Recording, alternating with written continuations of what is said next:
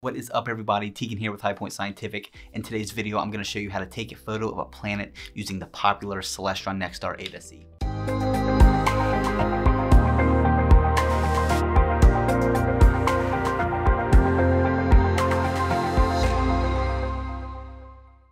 So just to be clear, in this video, I'm going to be using the Celestron Nexstar 8SE, just the basic bundle, along with the QHY 462 color camera, which does come with some filters and your USB cable that you'll need. And along with all of that, I will be taking out my personal laptop with a USB 3.0 port. The two programs that we're going to be using to capture and stack our data are called SharpCap and AutoStacker 3. These are actually free programs, and we have provided links in the description below if you'd like to go ahead and go download those. So quick note before we start, I'm going to be taking you through my journey of how I would take a photo of a planet. So I have no idea if this photo is going to be terrible or if it's going to be spectacular. This video isn't going to be an extremely in-depth how-to, but rather what's possible with this scope. Now, this journey is going to be pretty interesting. I'm very curious to see what kind of results we get. The results that you get when planetary imaging depends on your scene conditions. It depends on the size of your scope, depends on your focal length, it depends on your pixel size. These are all very important factors when trying to pair a planetary camera and a telescope together to achieve your best results. If you're unsure how to pair a planetary camera with a telescope for planetary imaging, we have provided a link below on how to pair these two components of your imaging system to make sure that you do get the best results possible. So the first thing before we get started is that I need to make sure that I have the correct driver downloaded for my planetary camera. You can find this on QHY's website. We have provided a link in the description below. I'm using the QHY 462 color. QHY has a nice universal driver for nearly all of their cameras, so I'm going to be using that one. I'm not going to be using the beta version. I'm going to be using the stable version. You do have an option if you do visit the website, so make sure that you download the correct driver before starting planetary imaging with your planetary camera. So once you have your driver installed, now it's time to take your scope, your camera, your USB cables, and your laptop out into the field and start taking a photo. Let's begin there and let's go over the entire process. All right, so we are out in the field and it is quite crisp outside, but that's okay. It's fall, the season is finally upon us, and that's not gonna stop us astrophotographers. Tonight, we're gonna be imaging Jupiter. The scene conditions are, according to Clear Dark Skies, going to be about a 2 or 3 out of 5, which is okay, but not fantastic. But I think we should get a decent data set tonight. We're gonna start this session assuming that you have your Celestron Nexstar all set up, star aligned, with your planet centered in your eyepiece. Next, we're gonna show you how to attach your planetary camera. To connect your camera, insert the USB into the camera and then into your laptop. A USB 3.0 port is going to be highly recommended, as this is going to increase your frame rate significantly. Open up SharpCap. Select your camera from the drop-down menu. In this case, I'm going to choose the QHY 462 color. From there, it will automatically provide you with a live view through your camera. Insert your camera into the back of the scope, and you can now begin the focus routine. Be sure to increase your gain all the way up if the planet isn't immediately in your field of view. This will help you find it, as it's going to be severely out of focus at first, since you had just switched from the eyepiece. Use your hand controller and your red dot finder to center your planet in the camera's field of view. The accuracy of your red dot finder is going to be a great help here. Watch the computer screen for your planet as you're slewing around using the hand controller. If you're using a Barlow lens, center the planet in your camera's field of view without the Barlow lens, and then once you have it centered, then insert your Barlow lens. This is going to make finding the planet much easier. Now, if you're planning on achieving the best planetary photo possible, it's really important that you check your scope's collimation and make sure that it is precisely collimated.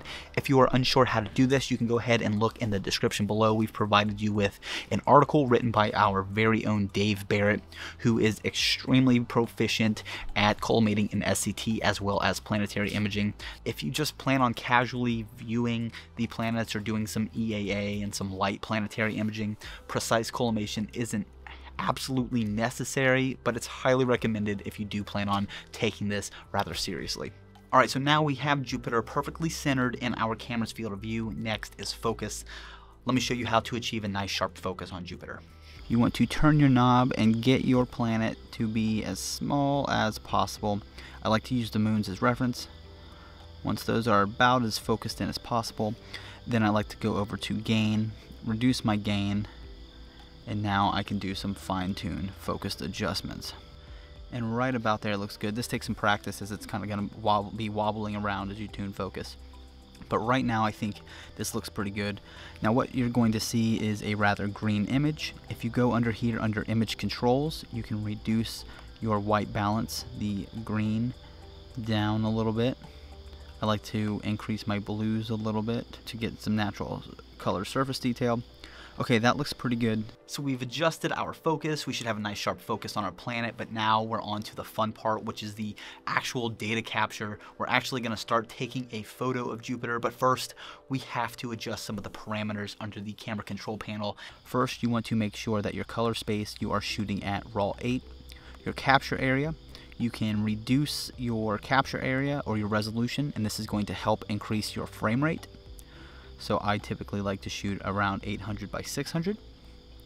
Your ROI is going to help adjust your field of view. So if your planet starts to drift, you can actually move this around and make sure that Jupiter or whatever planet you're imaging remains in your field of view.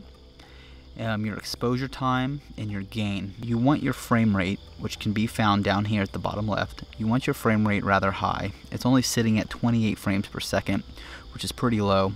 I like to reduce my exposure time and increase your gain, but be careful because my gain being at almost 500 does make this image quite noisy. So I am going to increase my exposure time and reduce my gain. Now Jupiter is pretty dark right now because I am shooting through a bit of clouds and I am using a 2x Barlow. So for right now, I think that just about does it. I'm shooting at 96 frames per second, so that should be okay.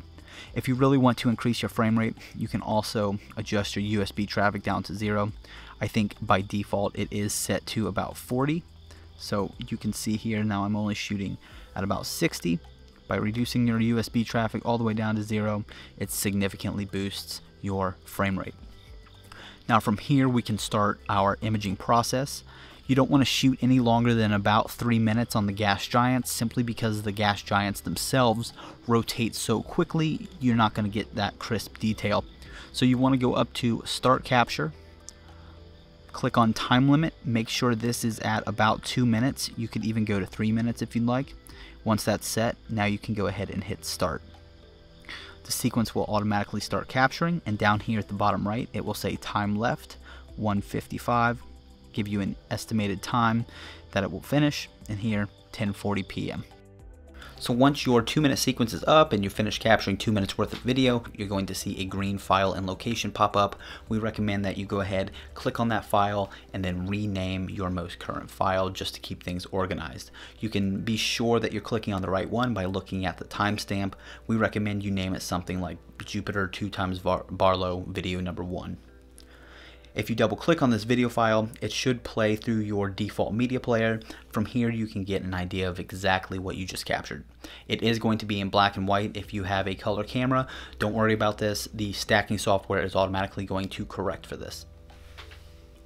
Now that's about it for the capture process. Now we're going to take those video files and all the data that we captured, we're going to move it into our stacking software called AutoStacker. You can find a link below to that free software in the description. But from there, we're going to stack, we're going to analyze our data, and hopefully come out with a nice photo, which then needs sharpened up a bit in post-processing. Let's go ahead and move on to our stacking process. Okay, so we're going to go back to the window where we just captured and renamed our video file. Here we have our Jupiter 2x Barlow video 1. Now the easiest way to upload this into our stacking software is to simply drag and drop it. Go ahead and open up AutoStacker 2. You will see 2 windows pop up.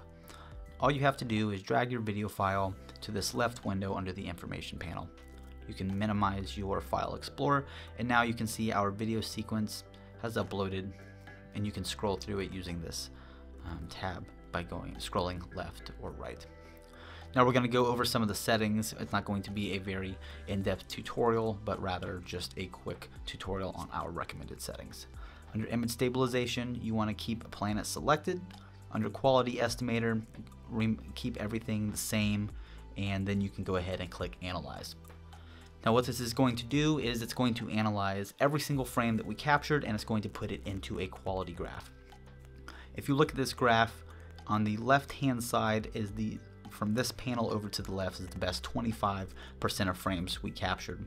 From this quadrant over is the best 50%. From this quadrant is the best 75%. And from here, the best all 100% of our frames.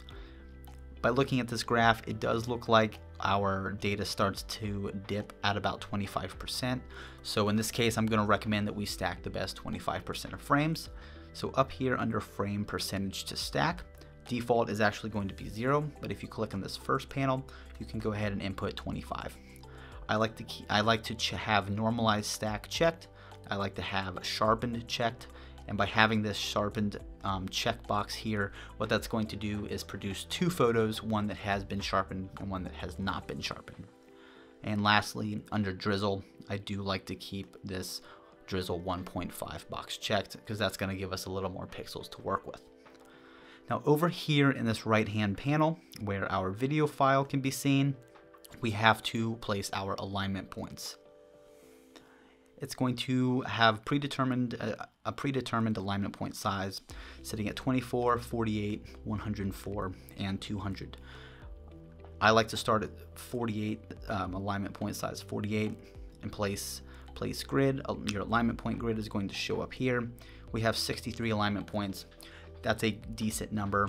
If it's too small, you're going to have way too many alignment points. It's going to take a really long time to stack. But at the same time, if your alignment point size is too big, you're only going to have, say 11 in this case, and that may not be enough. So 48 is perfect.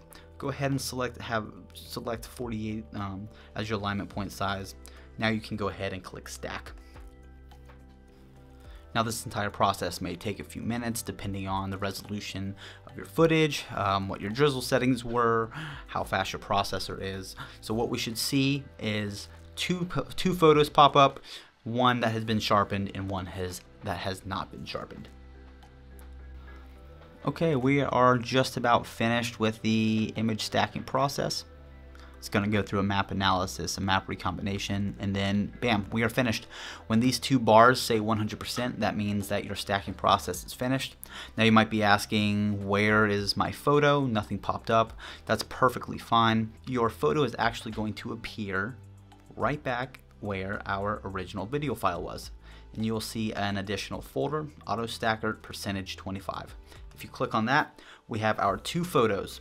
Our photo on the left is the one that has not been sharpened or deconvolved, and this one has been deconvolved. And the differences may be major, they may be minor depending on how good your data was. So let's go ahead and take a quick look at the raw data. If you click on our first file here, this is the photo that has not been sharpened. It still has a somewhat green hue to it, which is okay because that can be corrected in post-processing. It is quite blurry, and if we go to our next photo, the one that has been sharpened, there's a little bit more contrast, but as far as the quality, I would say it's almost identical, so not too much of a difference there. This photo definitely needs to be uploaded into PixInsight or into Photoshop.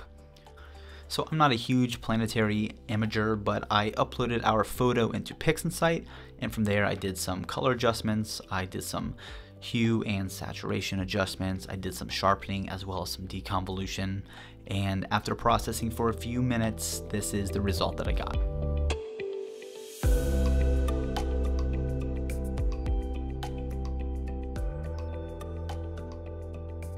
Okay, so the results weren't half bad given our sync conditions and how simple that entire setup process was.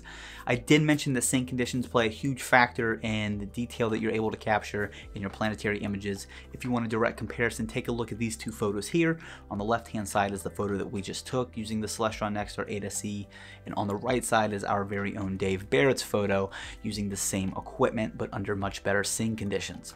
You can tell the difference immediately in the amount of detail and the clarity and the contrast in his photo, and this is directly related to scene conditions. If your first planetary photos come out blurry and not as detailed as, say, Dave's photo, that's perfectly fine. This just takes practice. It takes better scene conditions. Some nights are worse than others. Some hours within the night are worse than other hours within that exact same night. There are a lot of factors, and this just takes practice and experience. So if you are taking planetary imaging seriously and you want to dive into the Celestron Nexstar 8SE as a main planetary imaging system, just keep practicing and you'll get there. So to quickly sum up this entire process, the first thing that you want to do is download your driver and download your software. Second, you want to set up your Celestron Nexstar 8SE and do a nice 2-star or even a 3-star star alignment. The next step is you just want to take out your eyepiece, insert your camera. After that, start capturing your data, and finally take that data you captured into Auto Stacker and start stacking. So after the stacking process is finished, you now have a photo of a planet that you just took using your Celestron Nexstar 8SE and your planetary camera, which is so cool. But now you do have to post-process that photo, and we highly recommend that you take a look at Kyle's tutorial on how to post-process a planetary image. He collected some very nice data of Jupiter, and he's going to show you how to get the most detail and the best color out of it. So as always, we thank you so much for tuning in to our YouTube channel. If you have any questions at all about the entire imaging process or setting up your scope, or maybe pairing a camera with your scope, maybe you need some extra adapters, please let us know in the comments or feel free to email us, and our non-commissioned product advisors will be more than happy to assist. As always, clear skies.